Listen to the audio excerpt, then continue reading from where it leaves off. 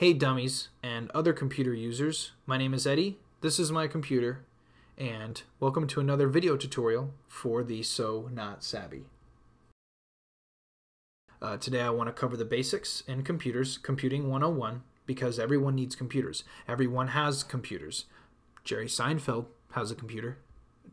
Dakota Fanning has a computer. Shit, even this guy has a computer. That's me. Computers are important. There really isn't much to them, so I've narrowed it down to the essentials. So we are going to cover a few things.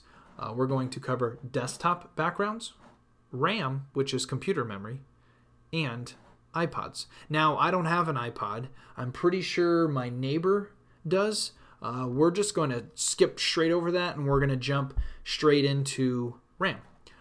RAM, computer memory, it stands for... Oh, shit. Hold on.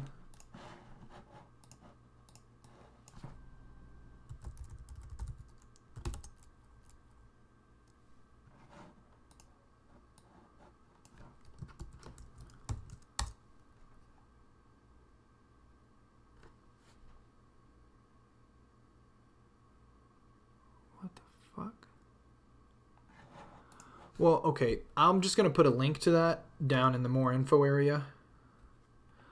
So I guess that just leaves us with desktop backgrounds. Now, it's important to have a good arsenal of desktop backgrounds. You see here, I have lots of desktop backgrounds to choose from.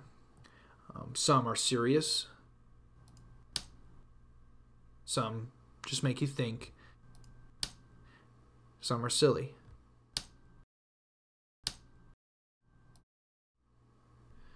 This one here makes me laugh. If you want to impress your friends and family, have pictures of animals on your desktop background. Trust me. Also, it's okay to design your own desktop background. Here's the one that I did. And don't worry, we'll get into advanced Photoshop tricks later. And be sure to rotate your desktop backgrounds periodically because people find it funny and don't find it annoying. Show them off at work. Maybe show them off with your parents. Maybe even impress them with a USB cable or two. I'm Eddie, and this is So Not Savvy, because if I'm not learning this shit, neither are you.